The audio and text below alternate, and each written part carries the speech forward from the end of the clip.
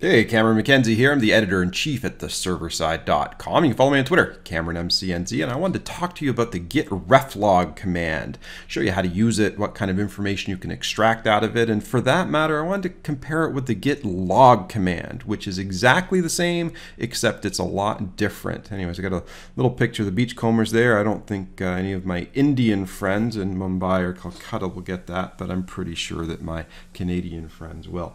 Anyways, on to the Git Ref Log.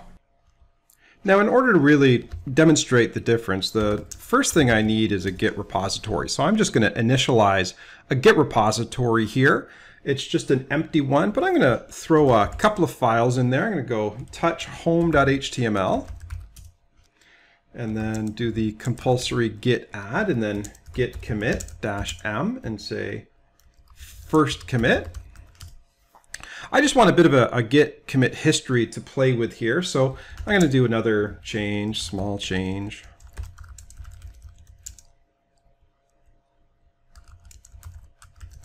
That changes that file there, so if I do git status, it'll say, hey, you know, you've modified this file. So from there, I'm going to do another commit.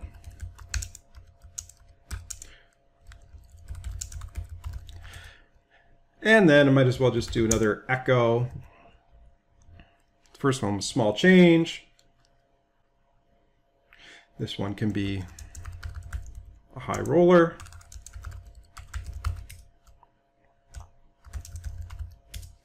There we go, we've got it modified again. And now finally I'm going to do a third commit.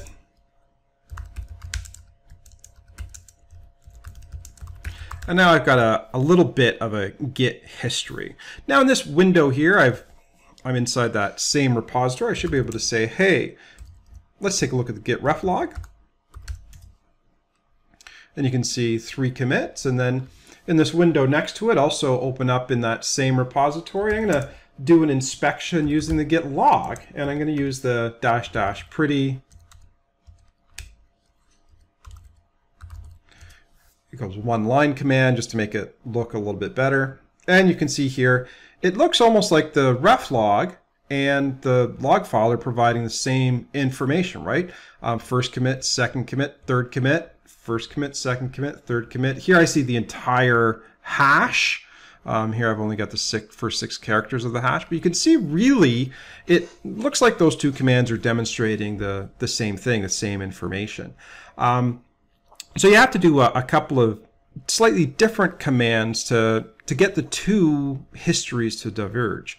Now, the thing about the ref log is the ref log is really about your local history, your unadulterated local history of commits, whereas the log is what other people will see when they look at your commit history. So if you do a push or you share your repository with another developer, there's certain things that you may have done locally that they won't see. And one of those examples is an amend. So for example, that last commit is third commit. Why don't I amend that? So I can do something down here like git commit -- amend -m, and I'll change it from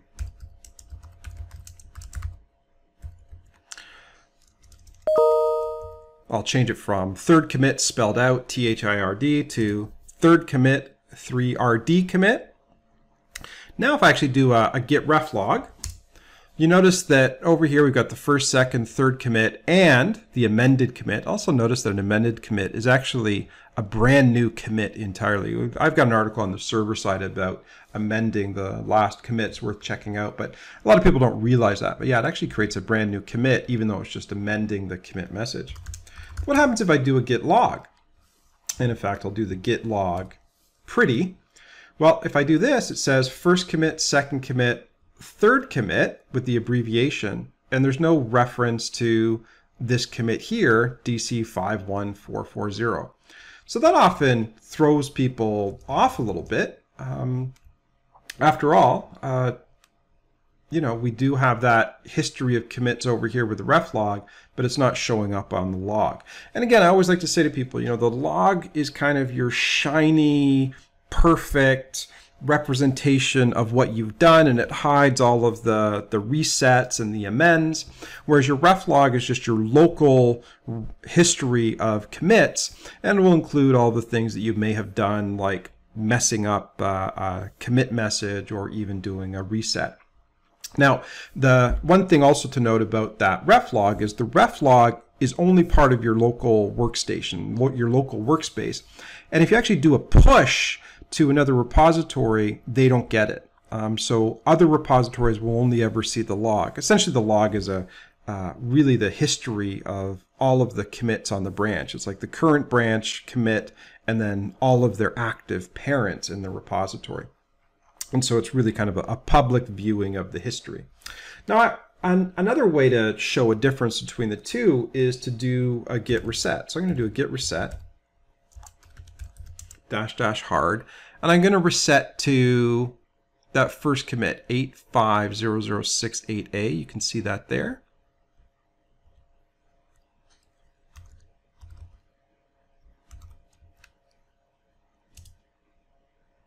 And so now we have moved back to that very first commit. Now, look what happens when I do the Git Ref Log. It's actually going to have that whole history, including the amend, and then maybe even a little bit of shaming here, saying, hey, you messed up and you did a reset, and now we're actually back to the original file. Now, what do you think is going to happen if we go and take a look at the Git log? And I'll actually do the pretty command on there. You notice that after doing a reset, the Git log actually only has the one commit in it. As far as the public viewing of your local repository, if anybody looked at it, they would think there was only one commit because you've moved ahead back to the very first original commit. And that's it right there. You actually see 85006A in there twice in the Git Ref Log, but the log, it's only going to demonstrate it one time. And so here you can see that difference. The Git Ref Log is the local history of commits, including all of the good and all of the bad. The Git Log is just the current state of the repository, the current commit on the repository branch, and then every parent commit from that commit through the ancestry, if any exists. And right now you can see actually, none exist over here. So that's a good way to compare the two. Now, one other way to compare the two is to take a look at a clone. So right now I've got a bunch of things on my local ref log, but very little in the log because I've done the reset and the amend. I'm going to create the opposite situation. Now I'm going to clone a repository. Now that means I got to do a little bit of moving here. I got a folder called example2. And what I'm going to do is just do a cloning of one of my GitHub repositories. So I'm doing git clone, Cameron McKenzie, Spring Boot examples. That's going to take a moment just to do the clone. And now,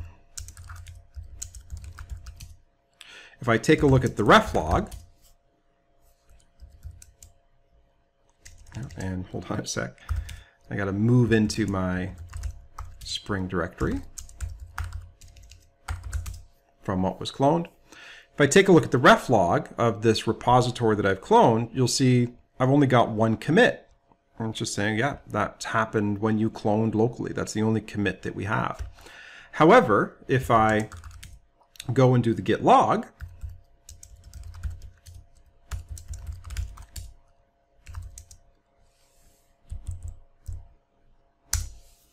you'll notice that I get a massive history of commits because this repository I've cloned, and the clone repository has a bunch of commits with it. And so this is sort of that opposite example. So in the previous case, you saw that I had a bunch of stuff in my local ref log, but because I did a reset back to the original commit, I had very little in the log. I've created the opposite situation now. I've cloned an existing GitHub repository.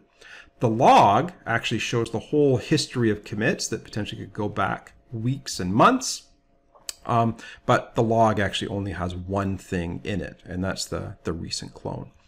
And there you go. That's everything you need to know about the Git Ref Log command and how it compares to Git Logs. Now, if you enjoyed the tutorial, why don't you head over to the serverside.com. I'm the editor-in-chief over there. Lots of great stuff on Git, GitHub, GitLab, DevOps tools, and just enterprise software development in general. If you're interested in my antics, you can follow me on Twitter at CameronMCNZ. And I would also say subscribe on YouTube.